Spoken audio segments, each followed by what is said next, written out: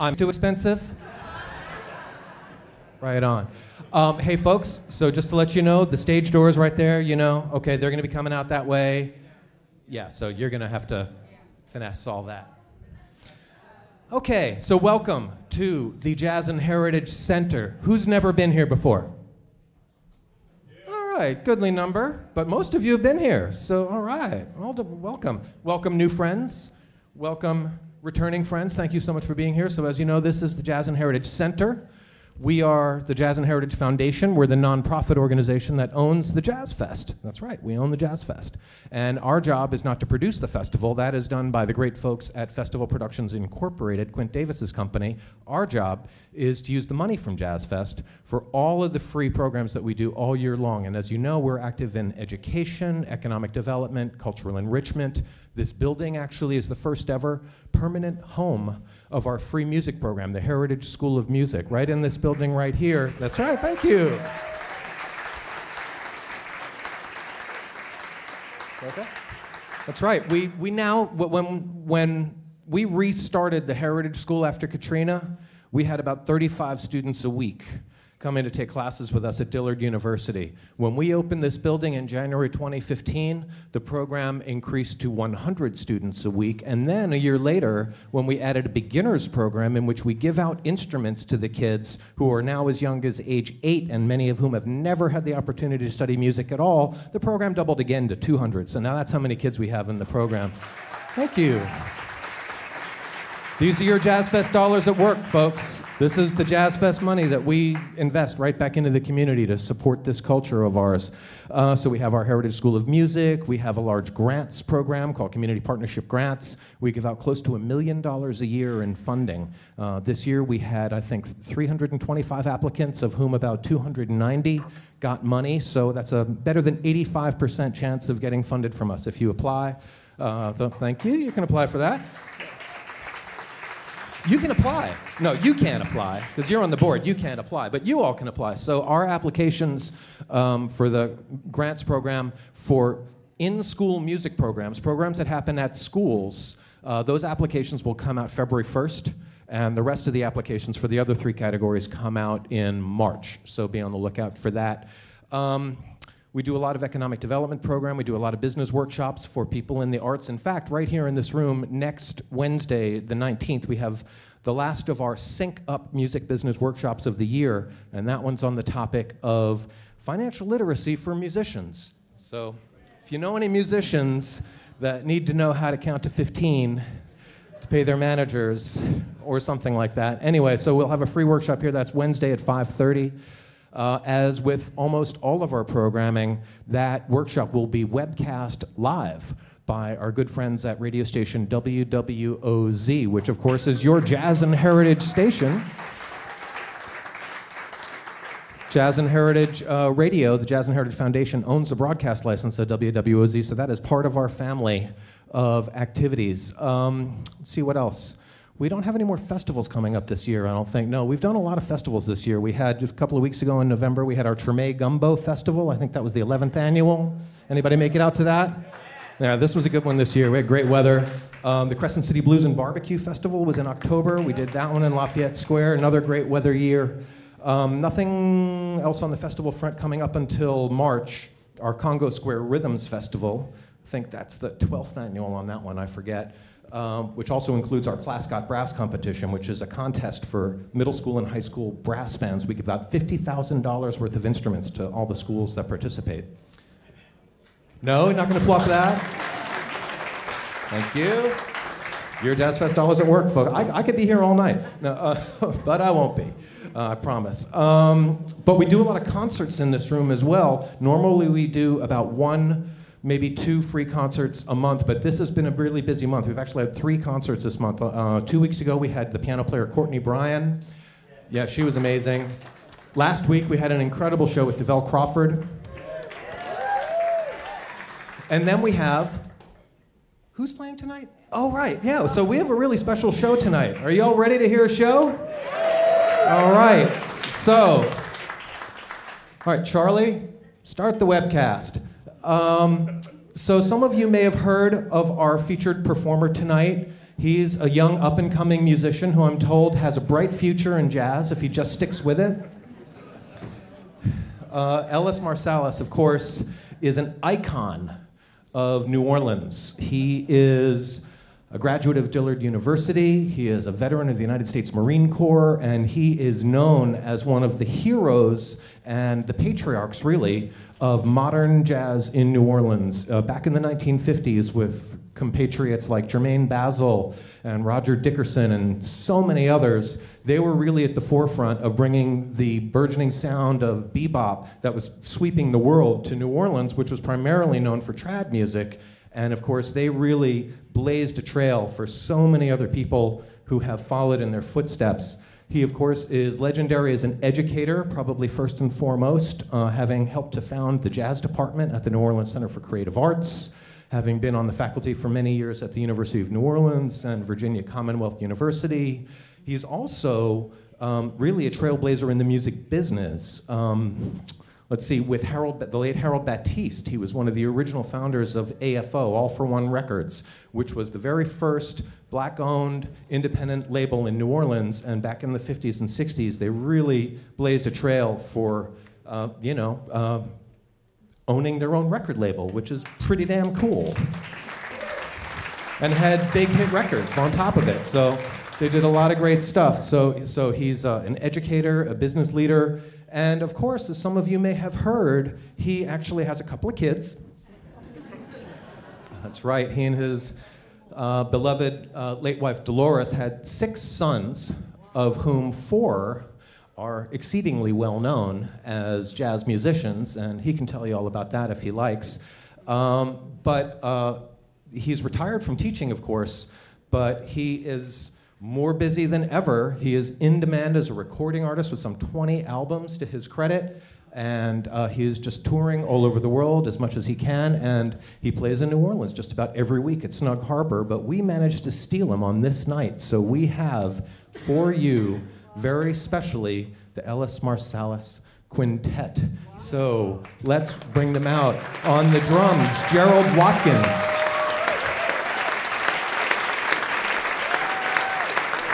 At the bass, Mr. Jason Stewart.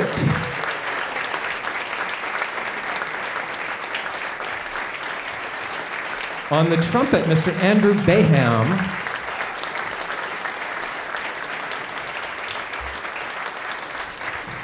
At the saxophone, not coincidentally, the leader of our own Heritage School of Music, the amazing Derek Doge.